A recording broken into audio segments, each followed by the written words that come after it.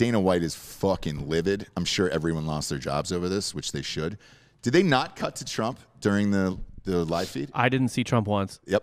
And that's what he was saying. That's what he's saying too, this morning. like, yeah. To be fair, I only heard about him being there. I don't recall a lot of celebrity cut. They did do like basically one celebrity reel montage.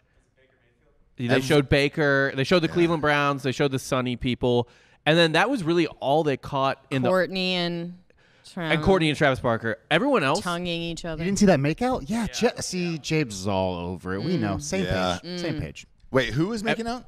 Travis Barker and Kourtney Kardashian. They did this like. It wasn't even. It was like what? Like 17-year-olds. Yeah, yeah. It was just. But everyone. It was quintessence them. Yeah. But yeah. Everyone else they showed wasn't in the audience. They showed the walk-ins. Like they showed Chappelle walking in. They showed whatever the fuck Jared Leto is now walking in. So they didn't show. So Trump walked in that same way. They did not show. They did not show him. They showed Bieber walking in. Okay. Yeah. So Dana White went scorched earth this morning, and he said that was a massive fuck up. And I don't know who did this, but he goes, it's a massive fuck up. So people are getting fired. Trump also went right behind Joe Rogan and Daniel Cormier and started rubbing their heads. Yeah. Remember that? Yeah. Yeah. Because he can. Because he fucking can, dude. Apparently, he came up to D.C. He was like, I don't want to fight that guy. And then to Joe, he was like, you do a great job. Yeah. You're doing a great job. You're the best. You're doing the best, Joe. And then afterwards, we saw the footage later. Chuck was hanging out with Trump later. And I was like, what the fuck is going on, dude? Yeah. Where was my invite, bro? I actually think that, look, Dana knows exactly what's going on. No.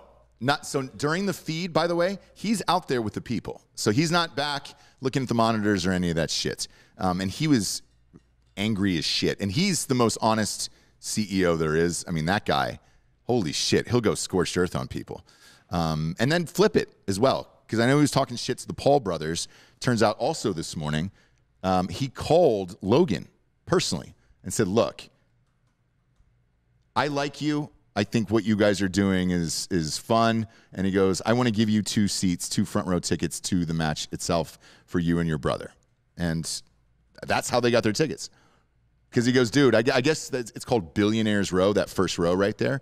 And you can't get those seats. And he called personally. And Logan went on his podcast this morning and said, hey. He's a smart guy because Logan and Paul were going around basically trashing, going to the ins and outs of what Dana does to people. Yeah.